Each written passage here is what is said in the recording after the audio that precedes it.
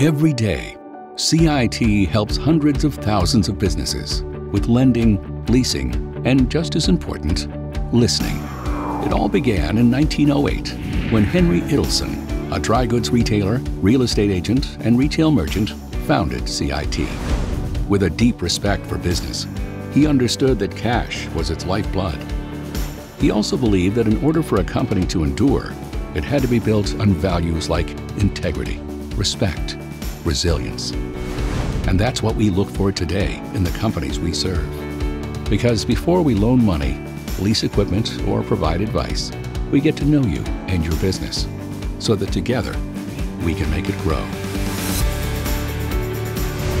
Expanding past our Midwestern roots, CIT is helping more businessmen and women who understand the value of hard work, resourcefulness, and a strong balance sheet, who roll up their sleeves, dig in, and make things happen. Some call them small and middle market businesses.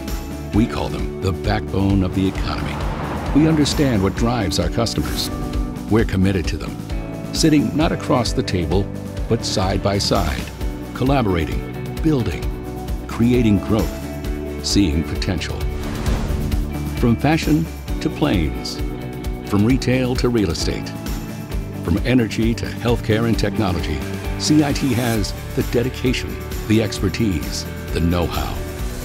Coupled with our state-of-the-art, technology-driven online solutions and person-to-person contact through our retail branch network, we put our knowledge to work for our consumer and commercial customers, offering them the financial solutions they need to succeed.